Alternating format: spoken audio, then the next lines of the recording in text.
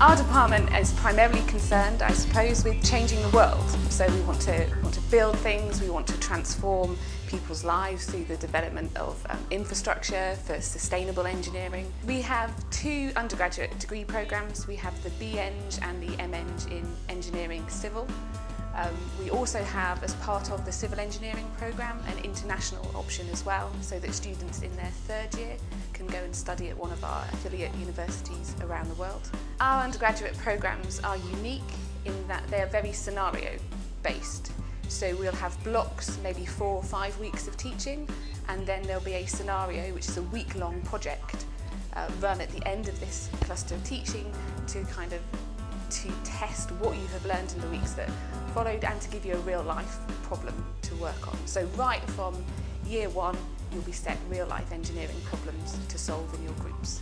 When we're looking at the personal statement part of the UCAS application, what we're looking for is evidence of your passion for civil engineering and also for any relevant experience you might have in this aspect too. We're looking for good team players, evidence of leadership if you have any.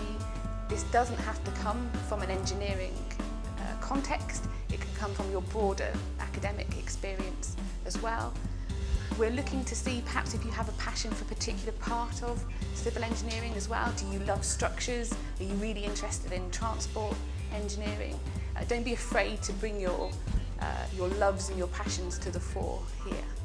On completion of our degrees, either the B.Eng or the M.Eng, students go on to become graduate civil engineers, structural engineers, project managers in companies all around the world. A lot choose to stay in London as well, which is really nice. Also, students will go into the sort of more traditional city roles, into the graduate recruitment programs there. And actually in the last couple of years we've had a few students who've gone on to set up their own companies and have gone more on the entrepreneurship side to their programs.